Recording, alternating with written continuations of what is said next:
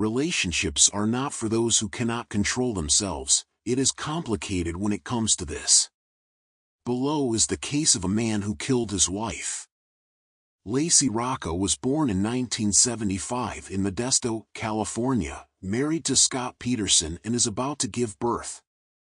Around 5:15 p.m. on December 24, 2002, Laci's mother was busy preparing for the Christmas party when she received a phone call from her son-in-law asking if Laci was there.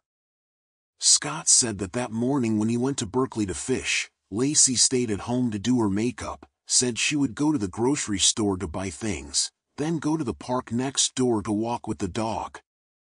Near evening, Scott came home to find Laci's car still parked in front of the door. The dog was still at home, but she was missing. The main door and windows of the house are intact, no signs of being broken into. Cell phones, wallets and keys are still in the closet, unlike having to go out. In the kitchen was an open telephone directory,